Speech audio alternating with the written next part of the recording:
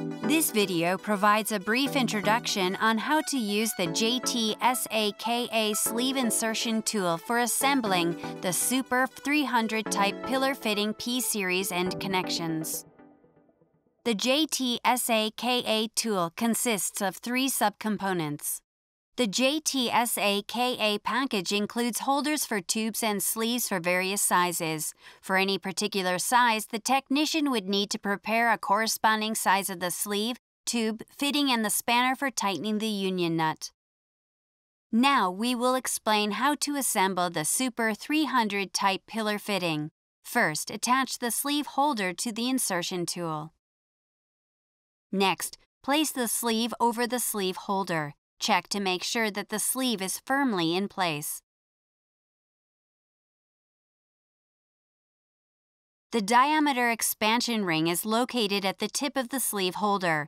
It is important to push the diameter expansion far back of the sleeve holder until it is secured and not loose.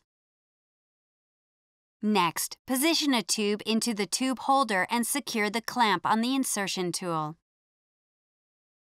This is the minimum length of the tube in the insertion. Be sure to position the tube according to the minimum length guideline.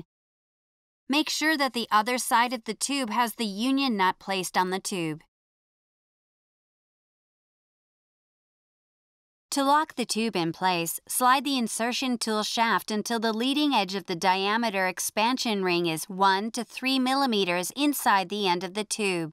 Then lock the tube in place. Then, simply rotate the handle on the end of the tool and place the sleeve into the piece of tubing. The sleeve is fully inserted when the edge of the sleeve is inserted near the edge of the tube.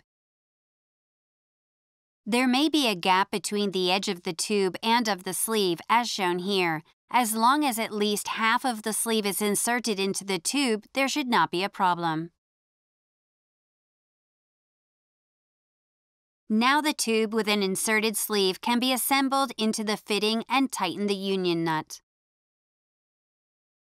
Tighten the union nut by hand as much as possible before tightening it with a correct size wrench until an audible click is heard from the gauge ring on the fitting.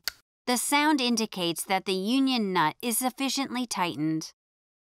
To disassemble the fitting, first fully detach the union nut from the fitting. Turn the tube in a circular motion until it can be pulled out of the fitting.